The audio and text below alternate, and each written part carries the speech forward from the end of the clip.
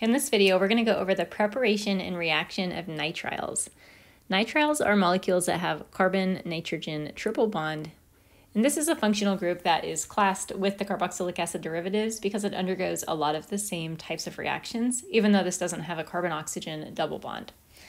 There are two common methods used to prepare a nitrile, and one of them you're already familiar with. This is just an SN2 reaction between some sort of alkyl halide and the cyanide ion. This reaction, not only does it add the nitrile group to the molecule, but it also adds another carbon. So I'm showing a 2-carbon chain being reacted with the cyanide group, and now there are 3 carbons in the molecule. And again, this is an SN2 reaction, so we do have to be a little bit careful about the type of alkyl halide that we're using. Another method that we can use to prepare a nitrile is with an amide, and using thionyl chloride, SOCl2. And this will very magically convert the amide to a nitrile. In this reaction, I just want to kind of highlight this carbon atom of the carbonyl group becomes the carbon atom of the nitrile. We can do hydrolysis reactions with nitriles, either acid catalyzed hydrolysis or base catalyzed hydrolysis.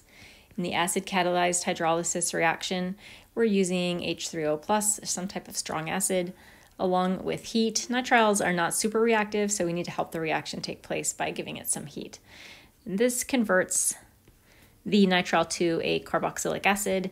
Again, we want to be, paying attention to where the carbon atoms are going in these reactions. So the carbon atom of the nitrile becomes the carbon atom of the carbon-oxygen double bond. We could also do this under basic conditions. It's going to still give us a carboxylic acid. Step 1, using a strong base, and we need some heat to help the reaction take place. And then step 2, using H3O+.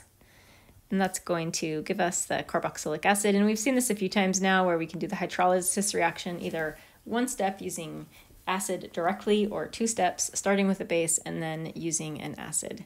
The carbon of the nitrile ends up the carbonyl carbon of the carboxylic acid. We've got 2 more reactions to go. We can reduce a nitrile to an amine. This is a reaction where you have to be really careful to make sure that you don't lose any carbon atoms as you're drawing the products of this reaction. And this reduction reaction uses excess lithium aluminum hydride followed by water or H3O+, and this synthesizes a primary amine.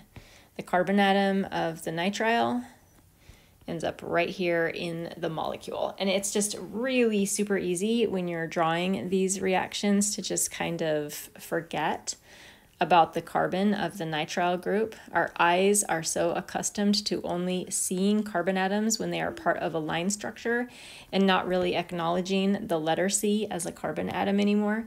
So it's very easy to like if I draw this product right here, it almost looks like I've added an extra carbon to the molecule because in the nitrile, we're using the letter C for the carbon, but then over here in the product, we're converting that carbon or sucking it into the line structure.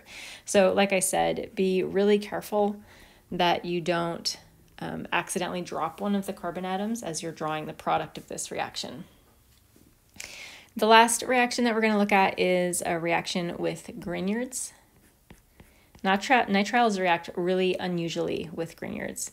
So this is going to be a 2-step process, starting with our Grignard reagent, just regular RMGBr, followed by water. And the product of this reaction is a ketone. Now, at first you might be not really thinking that that's that big of a deal. The R group from the Grignard is right here. The nitrile carbon becomes the carbonyl carbon, and then the R group from the Grignard ends up over here. I think I said that originally. The R group from the nitrile, the R group from the Grignard, and the carbon of the nitrile is the carbonyl carbon. Now, at first you might not be thinking that much about this, but ketones are extremely reactive to Grignard reagents, so it seems funny that we would be able to actually synthesize a ketone in this reaction. It's actually kind of a roundabout reaction. The Grignard reagent produces an amine, converts the nitrile into an amine, And the imine is not further reactive with the Grignard, so the reaction stops here. And let's see, and then with the H2O plus, the hydrolysis, the imine is hydrolyzed to form the ketone. So it's kind of like a sneaky way of synthesizing a ketone using a Grignard reaction.